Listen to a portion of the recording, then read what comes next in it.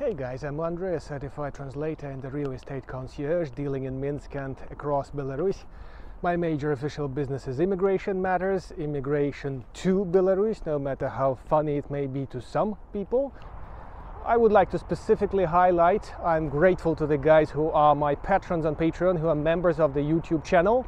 Although now the money from some of the Google services has stopped coming, because of some bank blockage or something. I'll have to visit my bank tomorrow to find out. That's BSB, by the way. It's not receiving Google payments. So I'm kind of short-funded a little bit, but not critical. As always, if you have $5 or $10 to keep the show going, that's just absolutely lovely, because the show must go on. Let's see what's happened in the last 3 weeks.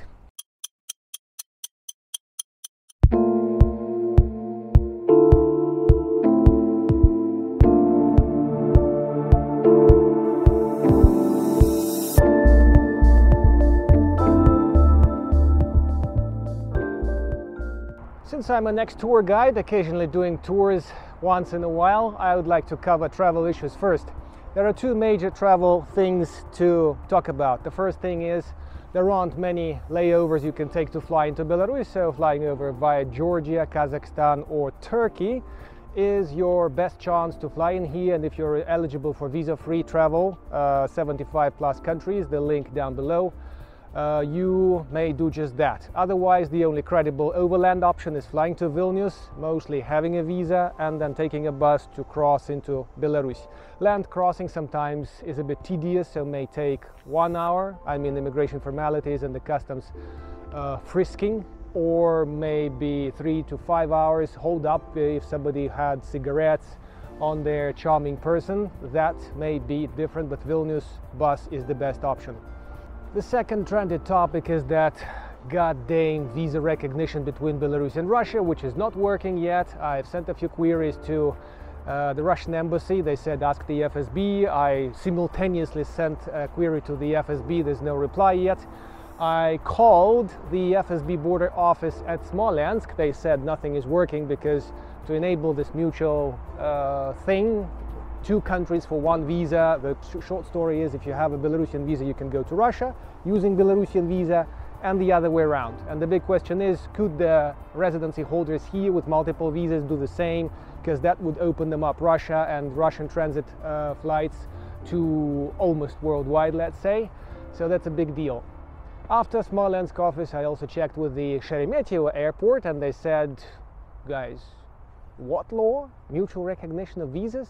That was FSB border control in Sheremetyevo, which deals with a lot of international flights a day, so they are not really out of the context.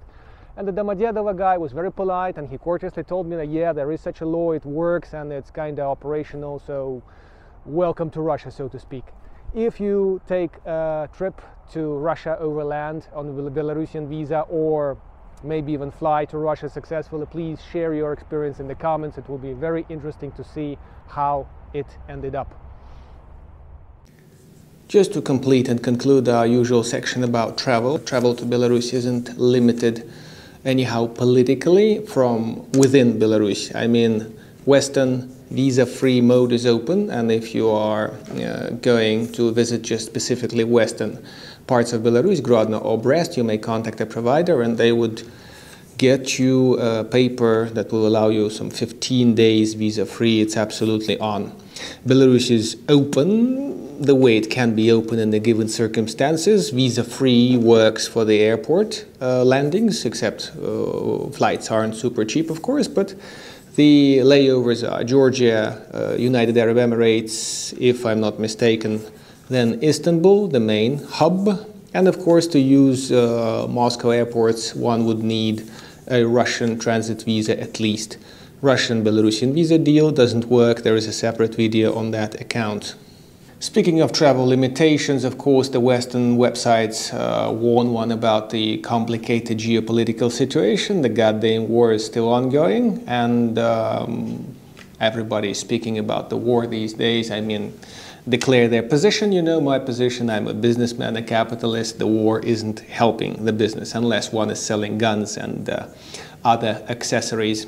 So while the war is still going, charm place, Belarus is described as a very horrible, dangerous place which one should leave immediately. Alerts were published by the embassies of Canada, US, wherever they are located nearby, urging their citizens to leave Belarus. By now, I guess the only citizens of Belarus or Canada sticking in Belarus would be the guys very much not wanting to be back in Canada or the United States for a million other private reasons. So that's how it works. As a local, I would say the whole place is in one piece, and it doesn't seem like there'll be a second wave of invasion launched from Belarus. So I would say that the Ukrainian conflict is slow burning, but it's the way it is. If you badly wish to visit Belarus, there is no obstacle. And for instance, if you're not eligible for visa-free, or if the flights are too expensive, you can get a visa and come overland. And bus from Vilnius is a much easier and faster solution than the bus from Warsaw.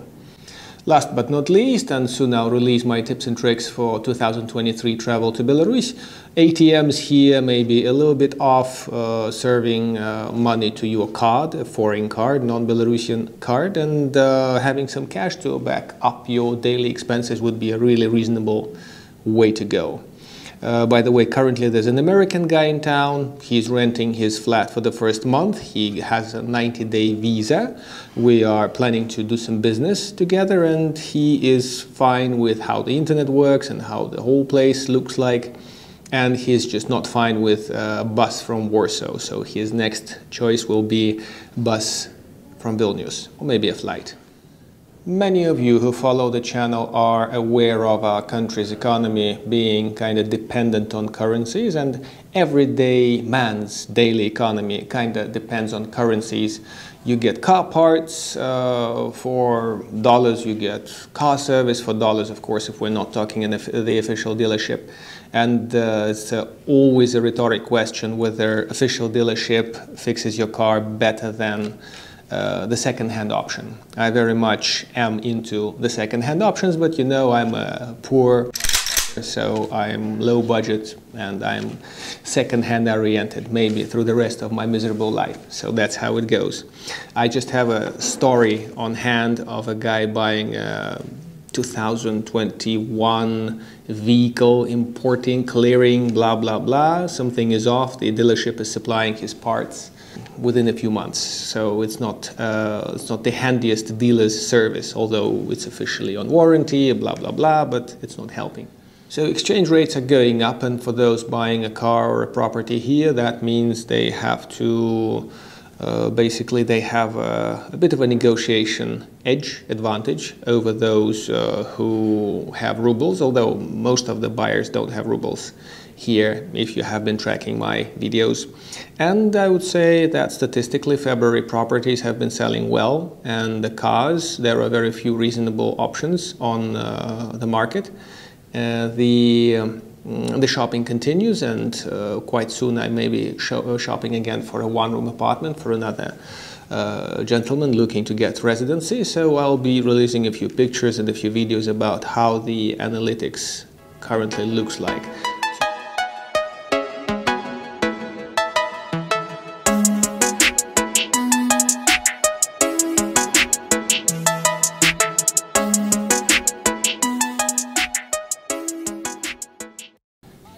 A surprising thing for many Belarusians, my business nowadays is relocating Westerners to the Republic of Belarus for temporary-permanent residency. So it gives ground to many questions like, what the hell, how could you move, how could you leave all those Western liberties behind?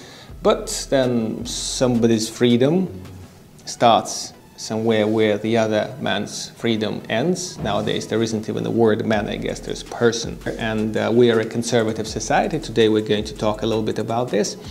A few things I would like to ask you guys about. Facebook and a few other major producers are laying off thousands of workers. I'm not sure how they get their contract cancellation notice, but thousands of people, according to the Western media, are being removed from their workspaces because of the shrinking markets and ongoing crisis or something like this. So here in Belarus, there are no massive job cuts. The people are just getting their contracts cancelled. Was it 2 months ahead of their extension? Normally people who can't get extension know about this. It's not ideal, of course. There's state employment, there's capitalist employment here in the country, mostly state employment, by the way. And speaking of that, what do you think, guys? Is it more democratic to hire and fire people the way they do it in the West? Of course, you would know clearly how it's done in the East, but in the East, people normally have, in the state employee, the way I stereotypically see it, it may be different, have one education, have one, let's say, diploma, one major, and they're trying to stick to it, and I would say they're unlikely to be upgrading their skills, and they're kind of badly dependent on the employer's moves, and they are not really fond of the idea of cancelling their contract, which creates a certain degree of loyalty, if you understand what I mean.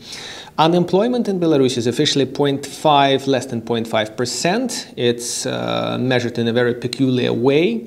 Those who don't have a job have to show up at the local labor exchange and get $20 a month in return for some odd jobs and for some bunch of vacancies that will be thrown their way after they apply and submit their papers and present their background skills for this official database. So obviously $20 a month is not a skyrocketing amount of money to go on with, and most of the reasonable unemployed folks are not with the labor exchange of Belarus. In light of this, my question is, guys, what is more fair? Socialist, perhaps, kind of employment like this, with factories getting tons of loan money, and those loans are then signed off by and by. Every now and then, when the factory fails to pay it off to the state, the thousands of employed workers cheerfully go to work, and then go home, then take their bank loans to get their TV sets, carpets, fridges, whatever shit, and maybe have a sunny holiday once a year. Is it a better employment mode when somebody's sticking in their profession because, like, where else do I have to go? You can often hear that from the cops. Or the capitalist employment is somewhat better, and the capitalist subsistence system, allowance when one is unemployed, is better. Tell me what you think. That would be an interesting thing to read in the comments. Another thing you may be sharing your opinion about is censorship, which equally exists in the Western media, on YouTube and elsewhere. It seems like every now and then Twitter and Facebook, on top of other social networks, there's loads of them, go through some kind of a scandal about hushing down some facts and getting some fact checkers who are not really fact checkers and that kind of stuff. So a lot of things, posts, basically gets chopped or gets downrated so that other people wouldn't see them easily, while here in, let's say, ex-socialist bloc, Soviet bloc, let's say in Russia, a lot of NGOs, a lot of media channels, private, independent, whatever they call themselves, get shut down and pushed away from the screen so as to not spread any alien, enemy collaborating kind of views. What do you think is better? The Western kind of censorship, and I trust it that if I start telling you about our way of life, about our values, including family values, if you know what I mean, my channel will not last long on YouTube. So is that better, or is some state bureaucrat is a better opportunity to get the freedom of speech, freedom exercised justly, adequately? What do you think? Put the comments down below. Economy-wise, we still seem to be holding, and some of the sanctioned items, like those German chocolates, are actually finding way into Belarus, on top of other ingredients and spare parts, and including the car parts, because I have a little 2014 Audi, which needs a replacement here and there once in a while. The Western stuff is coming in. The price and supply chains have become less pleasant, let's say. Otherwise, we're still holding, pretty much. It seems the second reactor of our nuclear plant that has just been commissioned, maybe more than 1 year ago, is about to be launched in October 2023, is about to be commissioned, I guess is the term. And it's kind of interesting that although Belarusians are not very happy with Chernobyl aftermath and how the state back at that time handled the trouble, it's there, it's a given fact, and the local media treat the criticism of the Baltic neighbors, because basically the news station is 80 kilometers away from Vilnius, but on the Belarusian side, in western part of Belarus. The state paper called them the Baltic dogs are trying to bark against the atomic station. Whether or not it's a good asset to have as a source of power, because first reactor took 6 or 7 efforts to get it kick-started. That's how the impression I got from the media. Every now and then they shut it down for maintenance works, for some kind of thing, which to a normal manner kind of strange. If you plug it in, you plug it in, you get some juice out and then count the cash and actually pay some cash off to the Russian sponsors of that thing. What do you think? Is it good or bad to have our own atomic station in our rather uncertain times? Let's try and be a little bit positive. The winter is over. Spring weather is setting in. It's kind of lovely, sunny. Weather is a little bit on the colder side, and you don't want to walk without gloves in the morning because you can feel it, although it's just -1. That the humidity makes you feel it like -5 or -7 or whatever. So the weather is brightening up, and I might brighten up along with it because I like spring and all this revival.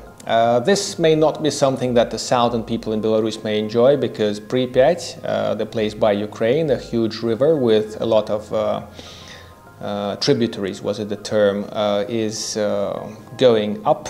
Level of the water is going up. There will be floods. There were already floods reported in major cities like Brest, and somebody's reddish vegetable bed may be just washed away by the river. Once in 5 years such thing occurs.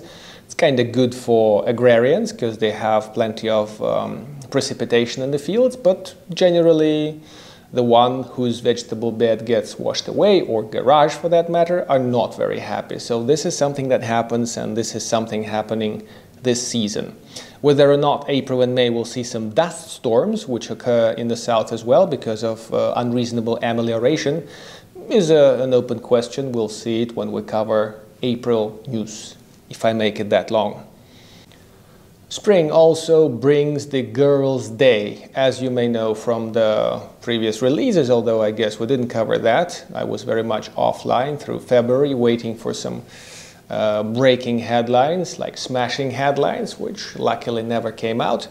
The 23rd of February has evolved into Boys' Day, technically speaking Men's Day, Defenders' Day, Red Army Day from the past, and the 8th of March, 2 weeks later, conveniently, is the Girls' Day. So if you have some misses waiting for you in Belarus, you can send a postcard or something. Some new generation ladies, like modern-minded ladies, would say brush it away for sexist, feminist, whatever, blah, blah, blah shit holiday. But most of the girls are adequately receiving the inadequate bunches of flowers, tulips on top of other things. That's the Tulip Day. And many Dutch businessmen are now crying tears because their shit can't make it through the border, because the sanctions and everything, borders are too tight, customs guys are too tight, if you understand what I mean. So the major point is this holiday is tomorrow, basically, and we are making a big deal out of it, because girls are our biggest asset, bigger than the atomic plant. Speaking of girls, the motherhood, the childbirth is giving a lot of attention in Belarus. And in the past, I used to tell my tourists that Belarus has very low infant death mortality, if the term is right. So they have those babies coming out and take care of them and revive them if necessary. So this doesn't make a problem in the modern Belarus.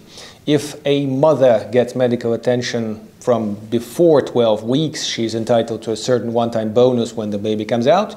And the decree, the maternity leave, is 3 years long. By the way, you might or might not share your point of view, whether or not mom degrades as a professional throughout this 3-year-long maternity leave. For the fathers, I think it's 6 months, but I may be wrong. You know, as a potential father, I didn't quite research the matter, but the father's maternity leave exists, but in a rather conservative society, a father is unlikely to take maternity leave because, you know, all the father boys will be laughing at his ass. His missus is breadwinner and he is sitting up down with a baby, which is not what a proper man should do. This is the kind of values we share, although in larger cities, of course, more people kind of cooperate, more men cooperate with their women about making the first months of a child comfortable. Speaking of more social news, there aren't any impressive headlines, any impressive events. There are just 2 little things I could entertain you with. In Horodok district in the north, a piece of the roof of a farm dropped on whatever was down below, and down below there was some 50-year-old employee who was revived and given treatment and taken to hospital, and 4 cows who were not revived. That's a shame, but that's the heritage of the Soviet collective farm system, where upgrading and maintenance isn't really given proper finance and attention. So that's just a daily life accident in the countryside. Not that the farms are collapsing daily, but in the north they're not particularly thriving either. The very last thing, some guy, security guy from a shopping center in Belarus, in Minsk, was trying to approach some nightclub guys, just, you know, guys who are out on the street for a smoke, offering them weed, and more importantly, he was pretending to be an American. I'm not sure about his phonetics or vocabulary or anything, but the cops grabbed him and his weed, and apparently he's about to get some uncomfortable years in prison. That's about it about the social agenda. I know this is a pretty light update, and I would rather keep them light than discuss some kind of, you know, horrible geopolitical shit. Thank you very much for watching, guys. I appreciate the support of the patrons pretty much, although soon YouTube will not be able to send me any money to Belarus. I'll have to go to BSB and ask where the hell my hard-earned cash is. I hope some of your pennies will reach me if you have $5 or $10. Nothing more, but if you are generous, you know, 25 or 50 bucks will be really helpful to upgrade the metal and everything. I'll be happy if you support the cause.